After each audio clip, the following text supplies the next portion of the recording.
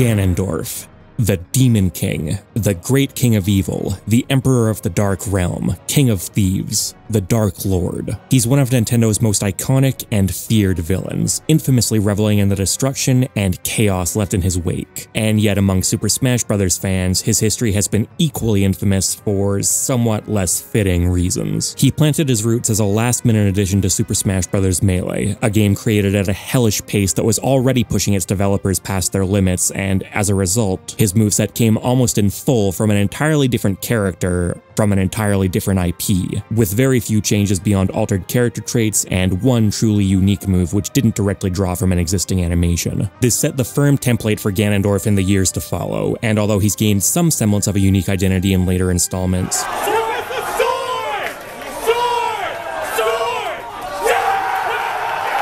he's never been able to fully step out from that raptor-shaped shadow and is widely agreed to be one of, if not the, least faithfully represented characters in the entire Smash franchise. It would be simple if the story ended there, but despite all of this, he's managed to become a fan favorite, and many of his moves, derivative as they may be, remain some of the most well-known of any fighter. As a result, there's an important aspect of this video to make clear right off the bat. It's the second entry in a series. The first video covered Link, and it wasn't approached as taking his existing Smash moveset and changing a few things around to catch him up to Tears of the Kingdom. It was a complete and total overhaul, breaking him down to nothing and rebuilding from the ground up, and for consistency, I'm going to be doing the same thing here. Step with me into a parallel universe for a bit. One where Ganondorf was never added to Melee, never added to Brawl, never added to Smash 4, and now, after heavy anticipation, is finally being put into Ultimate as a late-stage DLC character, with an entirely original moveset the developers had plenty of time to work on. It's important to establish this premise up front, because it means that moves like his famous Electric Stomp,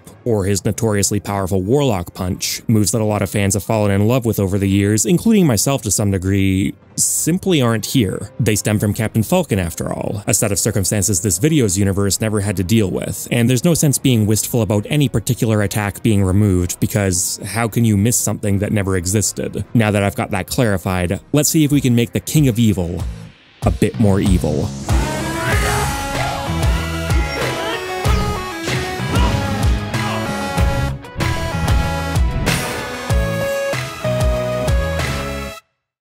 Hey, had any castles fall on you recently?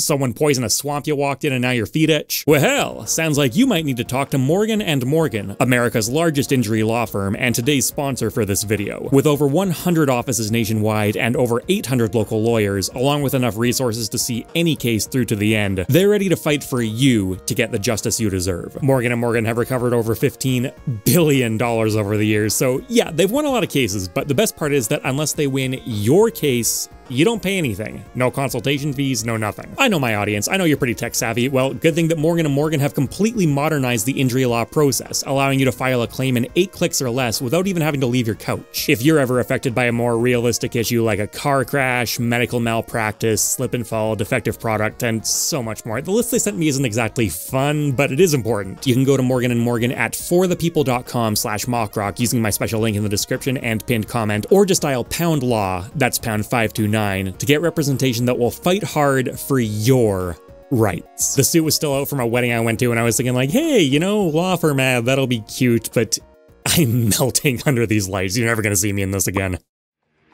Tears of the Kingdom introduced a new, revitalized Ganondorf to the Zelda franchise, with a broad range of attacks that have turned him into a fantastic Smash candidate from that appearance alone. This moveset will absolutely be bleeding into his DLC Smash incarnation, make no mistake, but my preference is for Smash characters to offer a more comprehensive celebration of their source material's entire lineage, rather than largely pulling from only 1 or 2 games, so that's going to be the plan here. This means that every incarnation of Ganondorf is going to be represented in one form or another, and a certain amount of inspiration is also going to be drawn from Demise, Ganondorf's primordial form in Skyward Sword, as well as the bestial Ganon that's appeared in many Zelda games. Truth be told, as a big Zelda fan, I'd love it if both Ganondorf and Ganon could make it into Smash as 2 entirely separate characters, but that's a bit outside this video's scope. I'll settle for what I can manage, keeping the inspiration clear, but also not treading on the pig's tail too much in case he ever gets a crack at his own moveset somewhere down the line. I'm also only going to be pulling from established Zelda canon, because while there's a good reason his Hyrule Warriors appearance has become so well liked, to name one example, this sorcerer / warrior/shapeshifter already comes with so much canon material to try and unite into a coherent moveset, which I think should get priority. That Hyrule Warrior's approach of grabbing from a bit of everything is actually somewhat in line with my approach though, as we'll get into. Beginning with cosmetics, amazingly, Ganondorf proper has only had 4 incarnations across The Legend of Zelda's almost half-century history. Given that there are 8 costumes to work with for a Smash Ultimate character, this lines up perfectly for each of them to appear, along with a palette swap on top of that. Ganondorf also uses a couple of different weapon types this time around, and as a final quirk to give him that DLC touch, these weapons are actually altered depending on which costume is being used. His default appearance is naturally the samurai-inspired Demon King from Tears of the Kingdom, the most recent incarnation of the character to date. This one's alternate palette is a hyper-saturated variant that alludes to his Oni-inspired upgrade from after he obtains a tear. Ganondorf in Smash is going to wield a total of 3 different weapon types, less than his Zelda incarnation makes use of even in this one game, but he gets a lot of mileage out of them. His quote-unquote light weapon is the Gloom Sword from Tears of the Kingdom ×2, as Ganondorf in Smash dual wields for all light weapon attacks. The Gloom Sword is based on a Japanese katana, which aren't exactly small swords, but it sure looks like it in his massive fist. I doubt a pair would be too much for him to handle. His heavier two-handed attacks instead use the massive spiked Gloom Club, about as appropriately devastating a weapon as the Triforce of Power holder could ever ask for. And finally, the cameo appearance that Ganon's trident makes is modeled off the Gloom Spear. Also, please note that even though different incarnations of Ganondorf get different weapons, these are the only ones I'm going to be referring to throughout the video, and the changes are purely cosmetic between them. Costume 3 is, of course, the classic Great King of Evil from Ocarina of Time, his first introduction to players and a firm benchmark that future incarnations drew from heavily. His alternate palette is a red-clad, blue-skinned allusion to Aghanim, the mysterious sorcerer who was revealed to be Ganon's alter ego in A Link to the Past, a game which Ocarina of Time can somewhat be regarded as a 3D adaptation of. This incarnation's weapons are the twin blades that he wields as Ganon in Ocarina of Time, obviously scaled down. His trident is Ganon's from A Link to the Past, which also resembles the bony lance that Phantom Ganon swings at the Hero of Time, and his greatsword is the one he used in the Space World demo Nintendo created in 2000, the same sword currently used in Smash by the real Ganondorf. By the way, even though for the sake of this video Ganondorf isn't supposed to exist in Smash, I will occasionally be referencing the real one purely in situations like this where it makes information easier to impart. Moving on, Costume 5 goes to the older and wiser incarnation of Ganondorf from the Wind Waker, another surprisingly agile take on the character alongside Tears of the Kingdom's Demon King, and another one who regretfully has to give up his distinctive cel-shaded look. His alternate palette swaps out those dark robes for blue and yellow as a nod to Malladus from Spirit Tracks, a different Demon King fought by another incarnation of Link in the same timeline as the Wind Waker. His weapons of course lead off with the twin swords he attacks with at the end of the Wind Waker, a perfect fit, then move on to a greatsword inspired by the one that Phantom Ganon swings and drops throughout several encounters, and he'll use a trident adapted from the aesthetic of Puppet Ganon. Rounding things off, Costume 7 goes to the Dark Lord from Twilight Princess, who was used as the basis for his real Smash appearance in 2 back-to-back games. Here, he's portrayed as a bit grimmer and more sinister, given that he's now competing against other incarnations, and Twilight Princess has one of the darkest and grittiest aesthetics of any Zelda title. His palette swap bumps down the brightness on his armor even further and exchanges gold for silver and green, mirroring Zant from the same game. That mirroring also applies to his weapons, as the twin swords he uses are based on the same sword that Zant summons to bring Star-Lord to life in the Arbiter's Grounds. Zant is actually a dual wielder in his own right, so I could just lift those directly, but I think the former is a bit of a better fit for Ganondorf. His two-handed weapon is the Sword of the Six Sages that he wields himself, the same sword that was used to try and execute him, and his trident also takes inspiration from Zant's summon. I went into the costuming phase hoping to be able to fold in a reference to Demise, given that he is Ganondorf in all but name, but for precisely that reason, his color palette is kind of accounted for already. On the topic of color palettes, the nebulous purple energy that makes up the bulk of real Ganondorf's particle effects in the Smash series has been replaced with purple and red, in line with the gloom he manipulates in Tears of the Kingdom, and this applies regardless of which costume is being used. It's still going to be illustrated as purple here for the sake of clarity though. A few final aesthetics to wrap up.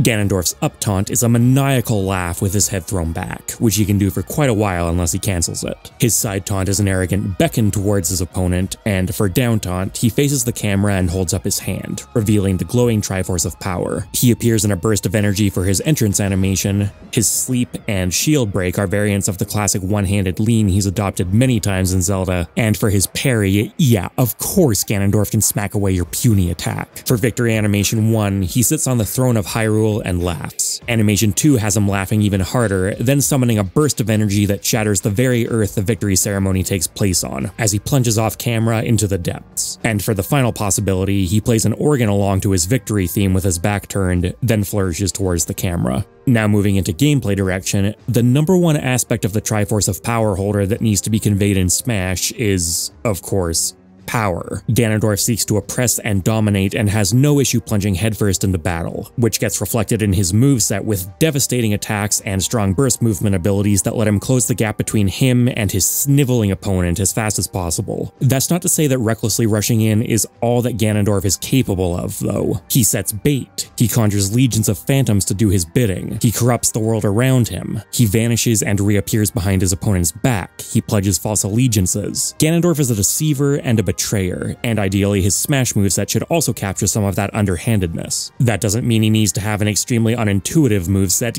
Ganondorf doesn't really seem like the type for bewildering gimmicks or finger-breaking combos, but he'll have tools to make his opponents uncomfortable and heavily reward him for getting inside their head. He's actually always had a bit of a gotcha feel in his boss battles, something that Tears of the Kingdom pushed a bit harder, so it fits all around. As far as his attacks go, this version of Ganondorf is a mid-range fighter, employing an arsenal of weapons, powerful sorcery, and of course, his fists. Because say what you will about the King of Evil, he's not afraid to get his hands dirty. Ganondorf starts off unarmed and materializes weapons into existence whenever needed in a burst of gloom energy, which dissipate away after his attack is finished. This kind of multi-weapon fan design can be a bit contentious among enthusiasts and admittedly does risk coming across as overly busy, but A, it's a very convenient way to work more of a character's canon into their Smash representation, and I do like to keep these movesets pretty canonically faithful both as a personal preference and because I think it translates to video better, and B, even in the Zelda series, this is just blatantly who Ganondorf is now. Now, one notable weapon that won't be appearing in this moveset is his newfound bow from Tears of the Kingdom, alongside most of the vast array of projectiles he's utilized over the years. I'm personally a fan of the heavy zoner archetype, but I have to admit, I think trying to convey sheer power through extensive zoning is a tough prospect, and it's also a direction that can start veering off into frustration territory very quickly, especially at a casual level. That's not to say longer ranges won't be given any consideration, but they will be getting handled with a pretty light touch. That consideration goes both ways as well, because Ganondorf comes equipped with some anti-projectile tools to make long gaps against proper zoners a bit less formidable. Rounding out his list of pros, he has some air movement options to work with, and alongside his super heavyweight status, he can be pretty robust and difficult to KO.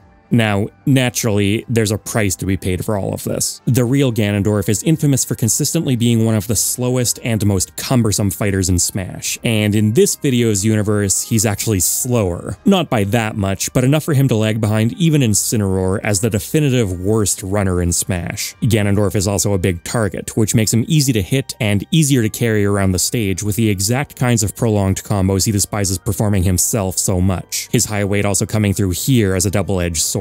A slow air dodge and lack of any quick combo breakers in the air don't exactly help with this issue either. As with many mid-range fighters, he can also be a bit uncomfortable trying to fight at point-blank range. He has some close quarters tools to draw from, more than the real Ganondorf has ever had, but they're not among the absolute upper echelon, and if he finds himself constantly having to scrap, the match is likely not going in his favor. The other extreme, being camped out with long-range zoning, can be an issue as well, even though he does have some tools to deal with it. Going into finer detail, most of his base stats are perfectly okay to line up with the real Ganondorf, although as I mentioned, he does have slightly reduced run speed. His airspeed and acceleration have been given a slight boost in compensation, but Wolf he is not. Ganondorf is still going to need to maneuver pretty extensively before he's able to jump in on an opponent. As far as special traits, passive abilities, anything like that to cover, there aren't any. This take on Ganondorf will have a bit of spice on some attacks. He is a DLC character after all, but I intentionally chose to stay away from any comeback mechanics or something of that nature, which just started popping up more and more on official movesets. There was certainly potential to do something with that, but if Ganondorf is supposed to be the physical embodiment of power, then I think his Smash incarnation should provide plenty of power at all times. I also looked at having certain moves in his kit spread gloom on the ground, but that didn't seem especially fun. There was a lot of stuff like that. I think Ganondorf is best served without getting too stuck in the weeds as far as mechanics go. Beginning with jab as we head into his moveset, Ganondorf performs a quick back fist strike, a single hit with decent startup as well as good knockback for a jab, killing lightweights at the ledge starting around 120%. Ganondorf has a long and proud history of backhanding people across the Zelda series, which makes this a natural choice for a close quarters option. It's got solid range for a jab, but nothing exceptional, and is relatively safe on shield, but nothing exceptional. It does have one exceptional trait though: It's a reflector, which sends projectiles back with the same damage they started with and slightly higher speed. This is once again very much par for the course for him, and is also admittedly a bit of a vanity addition, as when I made my Link video with the same format, he also had a reflector jab, which I think is a cool parallel given all the energy tennis these two have played over the years. Speaking of energy tennis, this particular reflector has a bit of a quirk beyond just being attached to a normal, which we have seen before. If Ganondorf reflects a projectile, it becomes encased in bright light and crackling electricity, just like his famous Dead Man's Volley from the Zelda series. Any projectile in this Dead Man's Volley state can be reflected just by hitting it, very comparable to King Dedede's Gerudo, and is sent back with the same damage and slightly higher speed. Now, here's the kicker.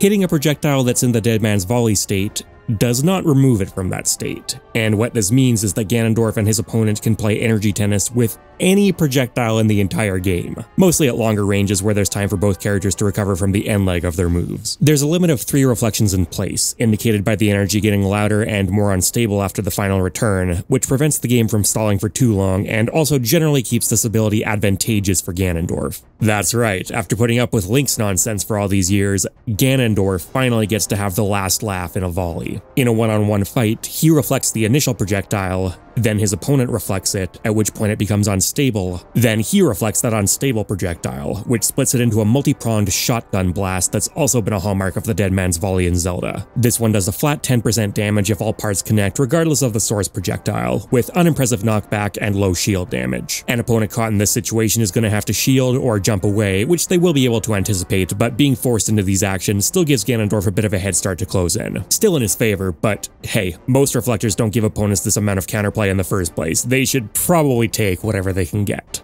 Moving on to tilt attacks, forward tilt is the Demon Needle, a very long-range standing thrust with a trident. This exact attack with Ganondorf standing proudly upright is very comparable to Yuga-Ganon from A Link Between Worlds, but there's certainly been no shortage of trident attacks among Ganon appearances, and Tears of the Kingdom also saw the Gloom Spear being used in a similar fashion. It's not too dissimilar to his stab attack from Twilight Princess either. This has a tipper sweet spot, as you'd expect, but the real sweet spot is actually slightly behind the tip. The trident is at its absolute strongest if Ganondorf impales his opponent on all 3 prongs rather than just the longest central one. Connecting with any number of them is still better than landing the shaft's sour spot though, which is quite weak. This is the only appearance that a trident makes in his moveset, as it's usually reserved more for Ganon. The Zelda devs kind of had to go out of their way not to make a Gloom Trident for him in Tears of the Kingdom. That doesn't mean it should be written off though. In fact, it's far and away one of his most important tools. It's a poke which can outrange any brawler and even the majority of mid-range competitors, making it a dominant force in the neutral and an absolutely vital gap-closing alternative when he doesn't want to commit to a burst option. It's also angleable, giving it some use as an anti-air and particularly as a safe 2-framing and ledge pressure tool, and the 3-pronged sweet spot, while not offering quite the same kind of competitive reach, will kill at percentages comparable to Ultimate's weaker forward smashes.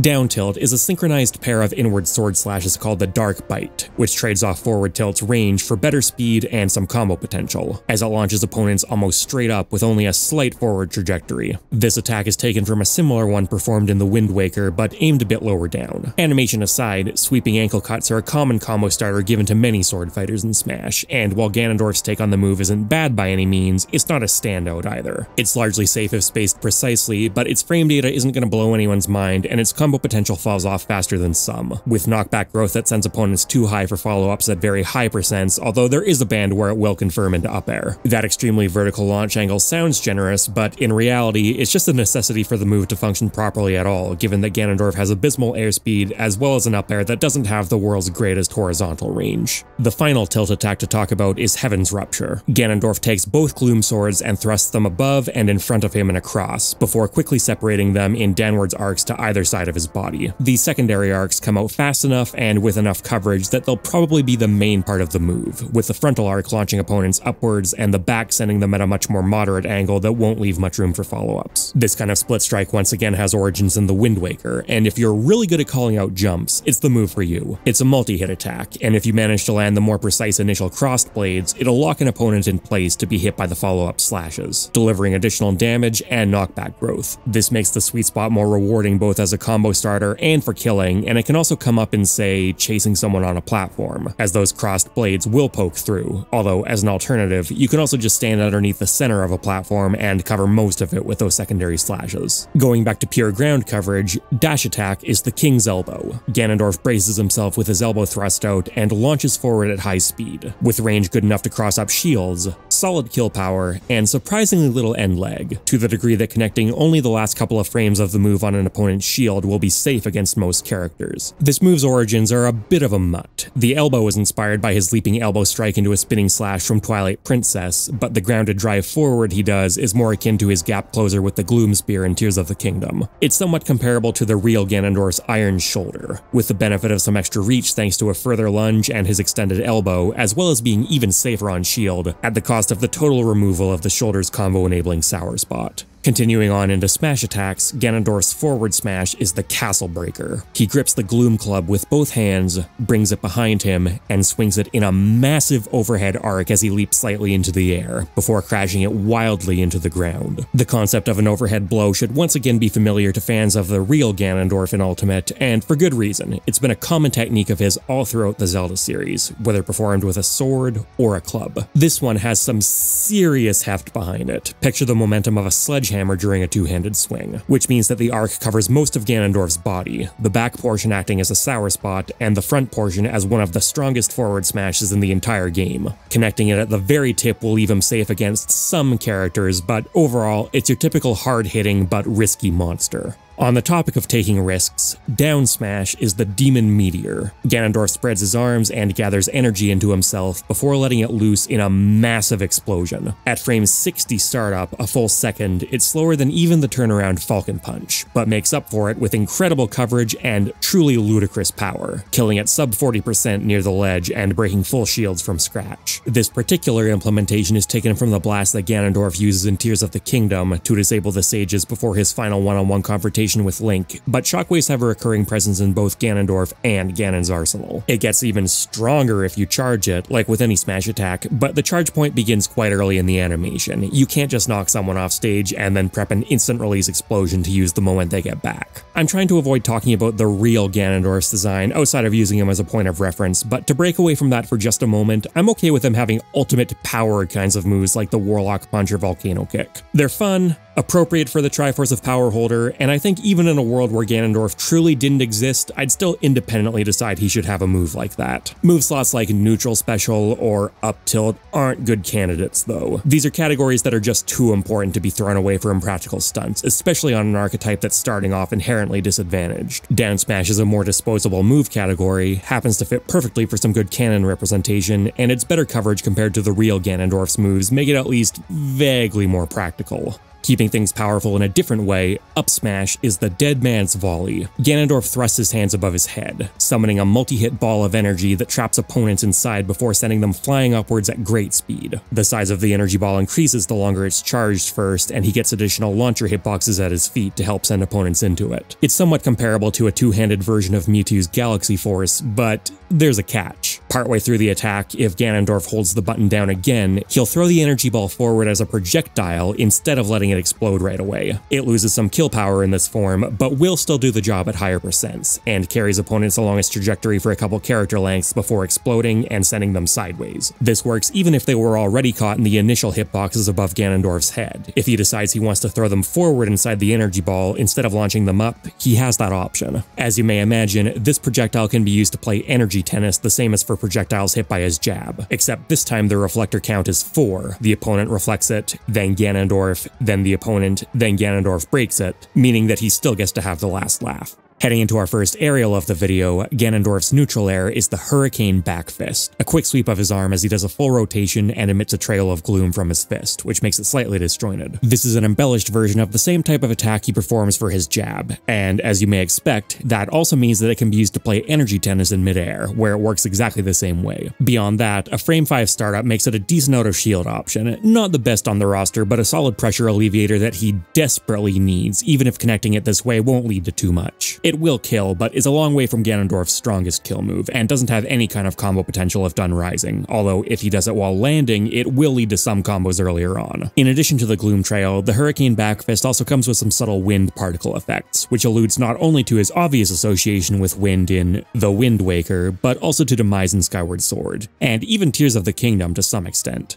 Ganondorf's Crownbreaker forward air brings range back to the table in a major way, as he grabs the Gloom Club with both hands and delivers a huge overhead swing, similar to his forward smash. The arcing forward air is another familiar sight among Smash sword fighters, and the Crownbreaker is the slowest of all of them by a fair margin. It's a respectable trade-off though, because in return he gets some of the best range of any of these, as well as the highest damage and kill power. It's got more landing lag than you necessarily want for a spacing aerial, but it delivers so much damage and pushback that it becomes totally unpunishable on shield if even moderately spaced. It does have enough wind-up time to be anticipated in many scenarios though, and if he whiffs it or gets spot dodged or parried, he's probably toast unless it's done from absolute max range. It's certainly a useful move and makes for some fearsome edge guarding, but takes good planning to get the most out of it. For Ganondorf's back air, he performs the Ruinous Winds, spinning once in the air before delivering a staggered pair of horizontal slashes using his twin swords. It comes out quicker than forward air, but at the cost of some vertical coverage and kill power. Still a strong stock taker, mind you, but anything up against that massive club swing is going to look underwhelming. This attack is loosely adapted from similar flourishes that Ganondorf performs in The Wind Waker, and because it's a multi-hit, it's got a bit of utility hidden under the surface. The first sword swing pops opponents into the second one, so if he times it well so that only the first hit connects, it can be used as a combo starter, similar to what some other Ultimate characters are able to do. The frame data across it and the rest of his moveset prevents anything too fancy, but a turnaround grab, jab, those kinds of things should be viable. As you'd imagine, this one also comes with some wind particle effects. There are 2 slashes, and he talks about 2 different types of wind that brought death to his kingdom in The Wind Waker. I thought it was fitting. Ganondorf delivers the Underworld Quake for down air, a heavy double-footed stomp. This is a stall and fall, but a very short one that only drops him down about a character length before its momentum starts petering out. The sweet spot on his feet is a spike, and if Ganondorf lands on the ground, he'll send up a powerful shockwave around him which deals hefty shield pushback and can even potentially kill at very high percent. This is another piece of Ganon inspiration, with his landing animation directly adapted from A Link to the Past, and okay, I'm breaking this video's premise just a bit by letting him keep some semblance of his classic electric stomp that he uses in his real moveset. For the fans, if I was trying to predict what the actual developers would do here, I think the more natural choice is the ground pound that Ganondorf performs in Ocarina of Time, which has a very similar application. Speaking of similar applications, up air sees the return of the Dead Man's Volley. Similar to his up smash, Ganondorf summons a huge multi-hit ball of energy in his hand, that he can either use to knock opponents into the sky, or throw as a projectile, which in this case will be sent at a downwards angle, but otherwise have identical properties to its grounded version. This is the more traditional form that the Dead Man's Volley tends to take in Zelda games, and as a smash aerial, it slows Ganondorf's fall speed while it's being used, which helps him set up the projectile as well as makes the multi-hits link together more reliably. It covers a ton of space above him, but that doesn't magically turn Ganondorf into a master juggling character. There are plenty of up airs out there with better horizontal coverage, and his miserable mobility can make it tough to position himself just right. That air stall can also be a bit of a monkey's paw because it makes him extra prone to reversals if a falling opponent manages to get past him. Still, it's a gigantic, long-lasting, lethal aerial that comes with additional utility. Can't be complaining too much. Now plunging ahead into those all-important special moves, Ganondorf's neutral special is Warlock's Defiance. This is the legally mandated float mechanic that must be added to any fan moveset of his under threat of the Gulag. Here, Ganondorf can travel freeform in any direction, moving exactly as fast as his regular airspeed horizontally and descending much faster than it can rise. If he spends the entire time going straight up, he can build a bit of height, but nothing impressive. Using it is simple. Just tap the special button to start floating, and tap it again, or do anything else to cancel it. Being able to cancel a mobility move into whatever he wants sounds pretty powerful, and yeah, it's an important tool, but there is a 20-frame window where he's locked into the startup animation, so any kind of finger-breaking Peach-style float cancel tech isn't in the picture. A bit fiddly for Ganondorf anyways, he's here to hit stuff. It won't put him into freefall if it expires, although like with most mobility specials, he won't get it back unless he touches the ground or gets hit again. If done from the ground, Ganondorf automatically leaps into the air first, at a distance between full hop and short hop heights. Like the king himself, Side Special has multiple incarnations, the first of which we'll cover being Bestial Rampage, the form it takes when done on the ground. Ganondorf readies himself for an instant, then dashes forward at high speed, totally enveloped by energy that takes the shape of a charging boar. This is another bit of Ganon inspiration coming into the moveset, and while charging at Link is a common tactic in Zelda, this is a direct allusion to Phase 2 of the boss fight in Twilight Princess. The energy summon avoids having to scale it way down, which I thought would look a bit underwhelming, and also allows him to stay purely Ganondorf without ever having to transform directly into Ganon, which is in line with this moveset concept. The charge comes with armor that can stoke up to 12% damage, allowing him to tank small projectiles and many lighter normals, and kills very early at the start, and respectably right up until the end. It's a rewarding, tricky, powerful burst movement option, but you can't be throwing it out too haphazardly. Not only is it on the leggy side in general, and enormously so if it collides with a wall on a casual stage, but on top of that, if the board charges off a ledge, it'll just keep going. Were you expecting a rampaging beast to do anything else? And it's also going to drop like a brick because it's fully affected by gravity. Its expiry timer does accelerate whenever the boar's feet aren't on the ground, but charging off the side of a stage can still potentially put Ganondorf in a terrible position because he can't voluntarily cancel the move. On the other hand, it does allow him to charge off a platform and keep going on the ground underneath for a bit. That's the ground taken care of, but if Ganondorf uses Side Special in the air, he'll instead activate Bestial Wings. In this environment, Ganondorf envelops himself in the guise of a fiery bat, rushing forwards at tremendous speed with a trajectory that can be slightly curved up and down. Blazing bats or fire bats are enemies that Ganon has summoned in several fights against Link, usually more so as minions that function as projectiles rather than taking that form himself. Having said that though, Ganon is shown directly turning into a bat after his defeat as Aghanim in A Link to the Past, so this smash move is kind of an amalgamation. The bat both starts up and travels considerably faster than the boar, but lacks any armor and the same kind of raw kill power. It will kill though. Rather than the boar's powerful single hit, the bat is a multi-hit attack that drags opponents with it into a final sideways launcher. It may not have too much kill confirm potential, but because it covers space faster than the boar, even taking the time to jump off the ground into account, it's still very useful for ending a few combos where no other move in Ganondorf's kit could reach. As the Smash series has progressed, more and more Side Special burst options allow characters to act out of them afterwards, but that's not the case here. Unlike with Bestial Rampage, Bestial Wings will put Ganondorf into freefall after it terminates. That doesn't make it a bad recovery option, just a final one, and because it drags opponents with it and has a decent launcher, it's one of the better moves in the game at carrying opponents into the blast zone for early kills. Just don't expect Ganondorf to make it back either. For down special, the Deceiver's Step, Ganondorf performs a mid-range teleport, disappearing in a burst of energy and reappearing a fixed distance away. On the ground, it travels completely horizontal and brings him a bit further than he could reach with any normal, and if done in the air, he'll reappear lower, at around a 30-degree angle. This can be used as a mobility tool like he frequently does within the Zelda series, but be careful. Doing it on the ground will still send him past the ledge. It's another move that puts him into freefall, and if he's trying to recover with it, it won't snap to ledge until he fully rematerializes. In the same vein as Meta Knight's Dimensional Cape, Ganondorf can also choose to initiate an attack after the teleport by keeping the special button held down. If started from the air, connecting on an aerial opponent, or connecting on a grounded opponent from the front, Ganondorf will deliver a brutal overhead punch, sending them flying away with solid knockback. If he materializes directly behind an opponent while they're both on the ground, however, Ganondorf instead delivers a straight punch to their spine, sending them into a crumple state long enough for him to follow up with a grab or any of his faster attacks. These punches are never especially safe if they're blocked or dodged, but this one in particular is horrifically unsafe on shield, and takes pretty good spacing to go for in the first place. The high payoff is worth going for though, and this also gives Ganondorf a universal way to navigate around closer range projectiles, including reflected ones, which should make the mind games around energy tennis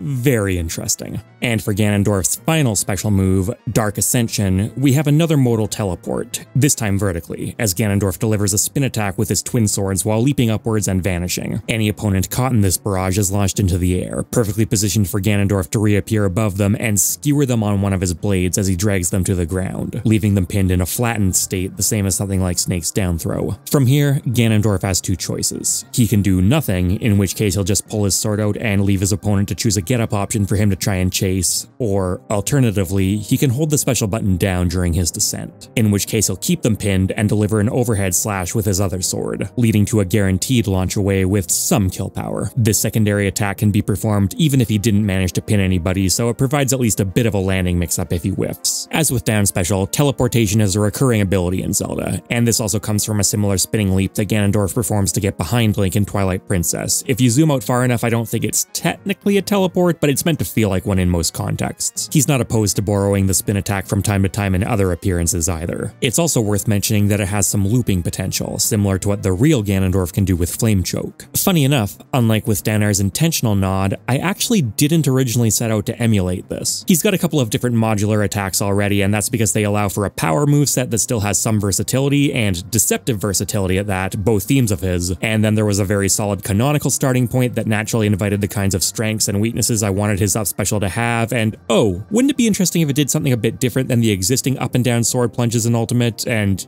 hey, there you go. We're slipping into overlap with the real world, which I'm cool with. Knocking an opponent down over and over is pretty evil after all. As far as recovery specials go, it doesn't travel especially high and won't snap to the ledge until Ganondorf begins to descend, so it's a bit risky. But with a float and bestial wings to help mix things up, not the end of the world. Dark Ascension can also be used for kamikazes, similar to something like Chrom or Cloud's up special, with Ganondorf keeping his opponent skewered as he plunges down. He always dies first though, that's just how Ultimate works. And then we have grabs and throws. Ganondorf doesn't have the same kind of command grab that many heavyweights are blessed with, and his standard grab is on the slow end at frame 8, compared to frame 6 for Ultimate's fastest grabs, but he has long arms, and often gets a good reward for managing to snag his opponent. His dash grab assists with this, as he stretches out his hand and lunges forward with a distance and speed that are disproportionately good compared to his ground mobility. This is aligned with his generally good burst movement tools, and is inspired specifically by a similar lunge that he performs against the sages of Twilight Princess, which you may also recognize as the inspiration for the real Ganondorf's Flame Choke. He's actually just generally a fan of lifting people into the air by their neck, so this gets adapted into a distinctive grab animation. And for his high damage pummel, he delivers an underhanded punch to his opponent's torso. It's an overall good match for his grabbing pose, and also has some roots in a similar strike that Demise performs in Skyward Sword. Once he's done pummeling, Ganondorf's forward throw is the Dark Dismissal. He roughly tosses his opponent down onto their knees, then delivers a front kick to their face, sending them flying away at a very harsh, almost completely horizontal angle. Ganondorf performs a similar kick in Twilight Princess, which was also used as the base for his real moveset's forward tilt. This is a phenomenal throw for setting up edge guards, can lead to tech chases at mid-percents, and even works as Ganondorf's primary kill throw later on. Just a great move overall, and easily one of the best forward throws in the game. Then back throw is the Phantom Razor. Still in his grab pose, Ganondorf erupts into red and purple energy, switched out for a Phantom that continues to hold his opponent in place. Ganondorf proper then materializes behind his opponent and delivers a pair of horizontal slashes to their back, sending them flying, and he also hits the Phantom as collateral damage, which shatters and quickly dissipates. Even though they couldn't fit into his core Smash moveset, Phantoms are a ubiquitous part of Ganondorf's schemes in the Zelda series, more so than ever in Tears of the Kingdom. And, of course, he's no stranger to backstabbing either. At 16% damage, this is an extremely painful throw. In fact, it's the highest damage back throw in the game without some kind of resource mechanic attached to it, but it won't kill at reasonable percents. Ganondorf's down throw is the Underworld Slam. He windmills his arm, opponent still in his clutches, before throwing them forcefully into the ground and causing them to bounce back up. This one isn't inspired by any one thing in particular, but it pairs nicely with this distinctive grab animation. It's a combo throw that works decently well, leading into things like dash attack,